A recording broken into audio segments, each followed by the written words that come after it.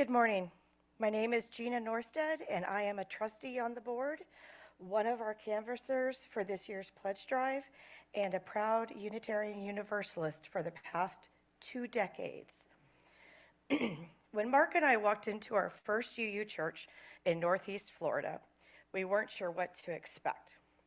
We found a welcoming community, and we felt at home right away.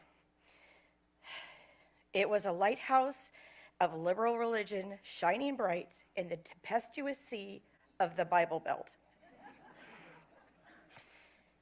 That church helped shape us into who we are today.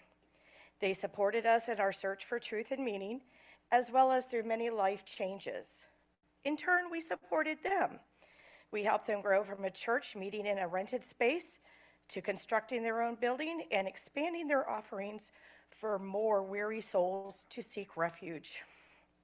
Since then, everywhere we've lived, we've continued to attend and support UU churches.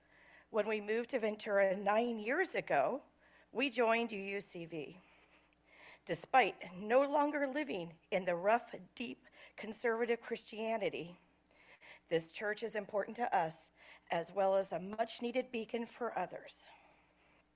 Robbie was just a little guy then. He was little at one time. It has been a blessing to see him grow into a teenager with the love and support of this community. I look forward to seeing him mature into a young adult as he continues his free and responsible search for truth and meaning. Sorry. We are a congregational faith, and we create our own everything.